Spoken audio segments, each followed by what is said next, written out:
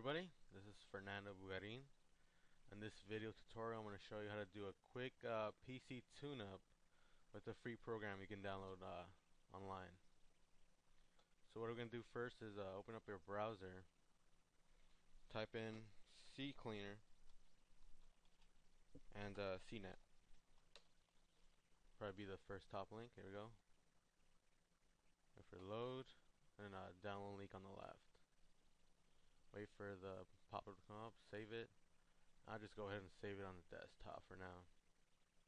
Save. Quick download, really fast. There you go. Here's the setup. Let's go ahead and double click that. Press yes. And it's going to ask you for language. Just press English. Welcome to a QuickUp Wizard. We'll go ahead and press next. License agreement. Just go through it really quick. Agree. I would recommend leaving all these boxes checked. Press install. Installed really fast. It's a really small program.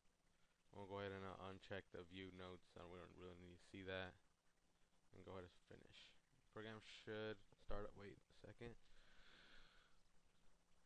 Alright, it says intelligent scan for cookies. Keep. I recommend pressing yes because it deletes some junk that you gain from your email. So just press yes.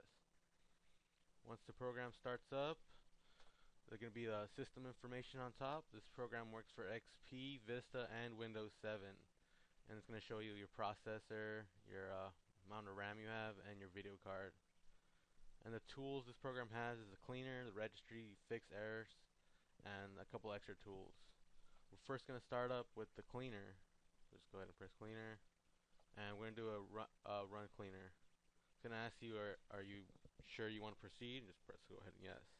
What this does is scan your computer for extra files and folders and browser history and temporary files that really take up space and you don't really see where they're at. Right now it finished. Let's see it.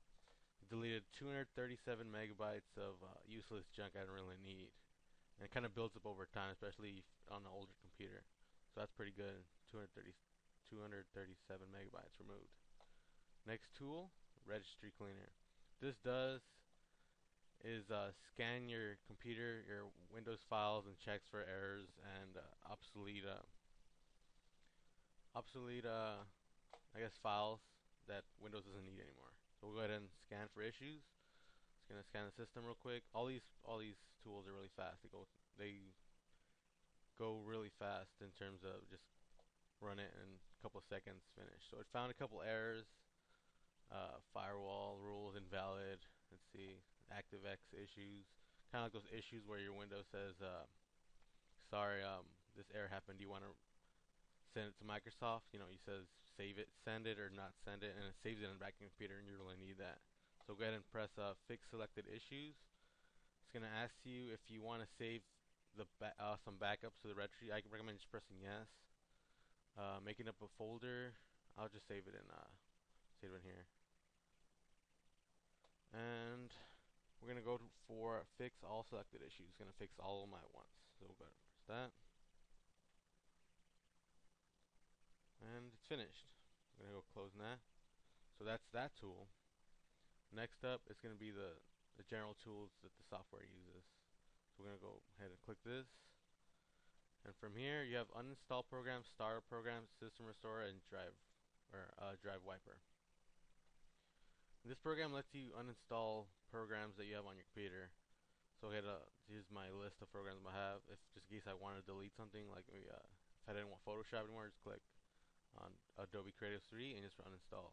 I'll go through the section by section uninstall for you. It's really easy, so you don't have to mess with the windows and go to control panel and all that stuff. I don't really need to uninstall things, so I'll go to the next tool. Next tool is a startup.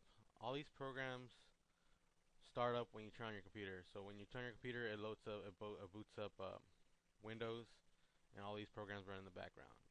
If you have a lot of these programs in the background, it will really slow down your computer. So your computer take a couple of minutes start up, and it just takes a long time. So what you want to do is go down the list one by one and see what they are, and if you want to run in the background. Some of these are really unnecessary, like the Adobe Acrobat. I don't need that running in the background, so you can just disable that. Adobe ARM, part of Acrobat, so I'm going to disable that also. I don't need Adobe Version Q, which is Photoshop, Illustrator, and all that. I don't need that running in the background. Disable it. Asus Gamer, which is I guess a function for the video card I have. I don't really need that running in the background. Was it ESS Tray? I don't need that running in the background. And the watch also, these programs for saving, I guess, hard drive information. I don't need that running in the background. So you have the IntelliPoint, which is my mouse. I guess a Microsoft mouse. I don't really need that running in the background.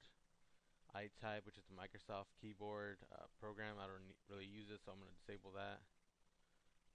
Realtek, that's my audio. I'm going to keep that. For my video card, keep that. The Zoom launcher, I can just activate that myself, so I don't really need that running in the background. I'll go ahead and disable that. Adobe Acrobat Speed Launcher, again, part of the Acrobat system. I don't need that running in the background. And then the Gamma Ink, also part of the Acrobat Adobe Suite program, so I'm going to disable that. So I disabled a lot of programs. This is going to help really boost up my PC running, make it run faster and boot up faster. And the rest are system restores in case your computer crashes. You can restore it from a certain point. And drive wipe is if you want to wipe your drive. We wouldn't really need to do that. That's pretty much it. Hopefully this helps anybody, and thanks for watching.